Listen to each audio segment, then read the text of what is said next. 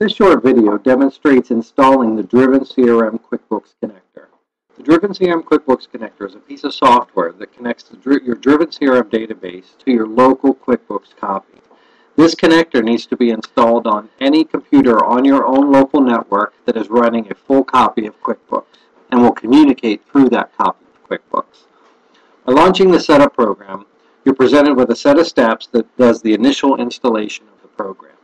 Just click yes and through the default prompts until you get to the second part of the setup program, which will ask you for your specific user ID and login information that was provided to you in an email that came with your initial welcome package.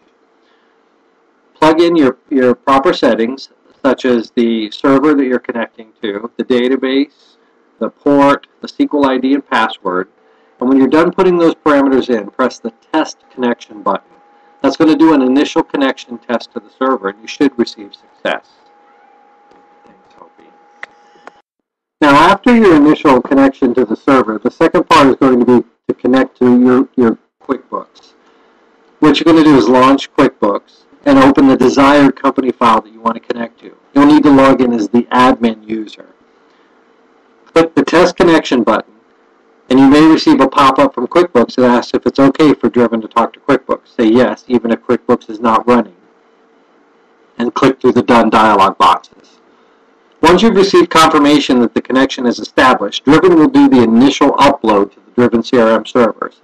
This is going to upload your initial data, such as your accounts, contacts, item list, sales tax rates, and so forth. No confidential information is uploaded in this process. Nothing such as bank information, etc. Once this finishes, which can take minutes to hours depending on how much data is in your QuickBooks file, the connector will automatically disconnect and go idle. That's your cue that it's okay to shut QuickBooks down, and you can minimize the connector down to the tray. The DrivenCRM QuickBooks connector should remain running at all times. There's an icon on the desktop to launch it. If it is not running at all times, it will batch up until the next time it launches. So if information is not going to QuickBooks, it's because the connector isn't running. Just simply double-click it to launch it and leave it in the system tray.